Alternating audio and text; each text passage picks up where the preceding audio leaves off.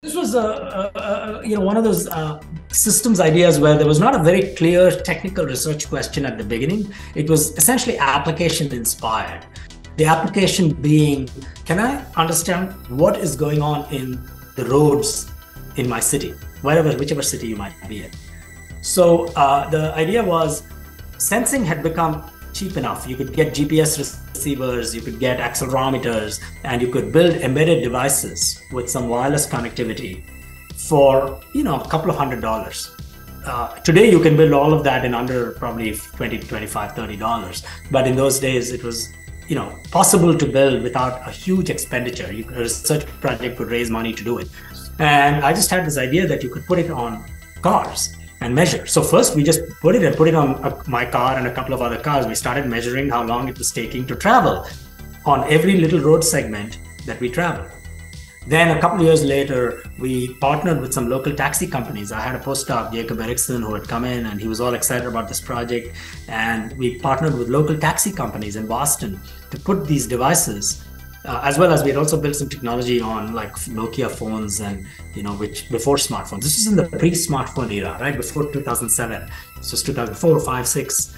And in 2007, 2008, we took the CarTel thing. We had written some academic papers on the system architecture for transportation and understanding vehicle dynamics. And we built a project called the Pothole Patrol. We had a high frequency accelerometer to measure vibration and GPS to get velocity position. And we would publish on a daily basis a website where we would say the top 50 worst roads in Boston, okay. Automatically.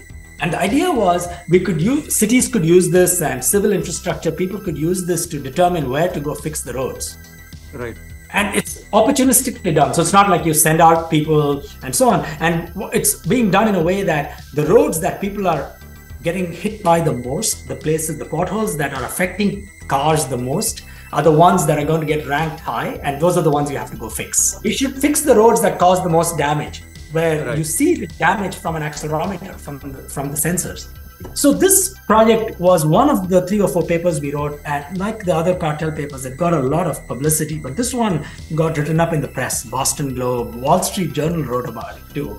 And that was really exciting. Around 2009, I started reading about companies in the US, insurance companies in the US, as well as Italy, had invested in expensive hardware to measure driving quality, to be able to set insurance prices.